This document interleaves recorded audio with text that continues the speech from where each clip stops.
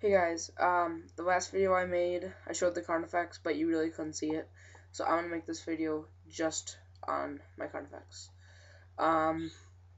It's a gunfex. It has a venom cannon and barb strangler. You can see.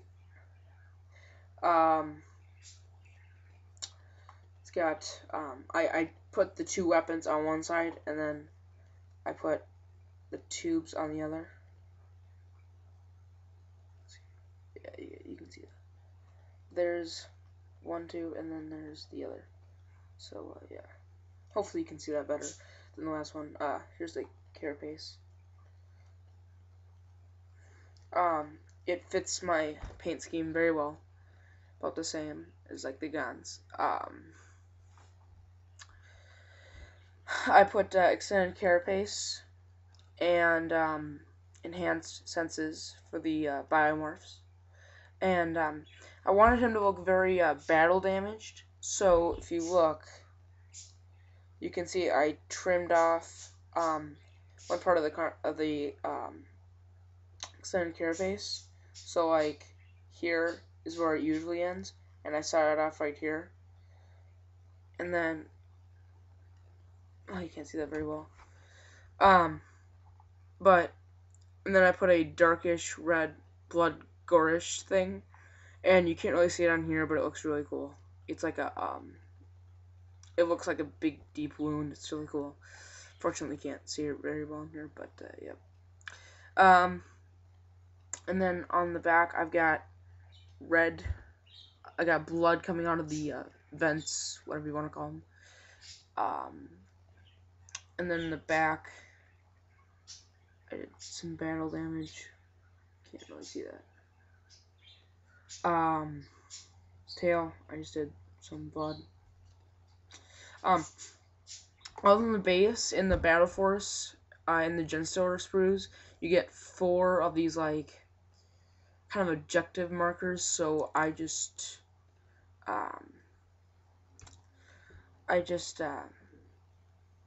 put one on the base. I flocked it with the green grass. So, yeah, it's pretty cool. For the paints, I used blood red, and then I used bleached bone, chaos black, and talon flesh. Now what I do is I use the base coat as the talon flesh, so I don't use chaos black as the base, because then it kind of messes up.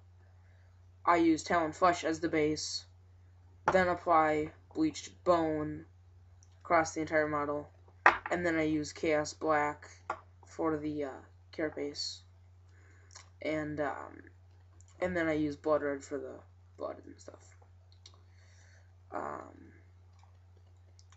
I put some blood in the grass, as you can see.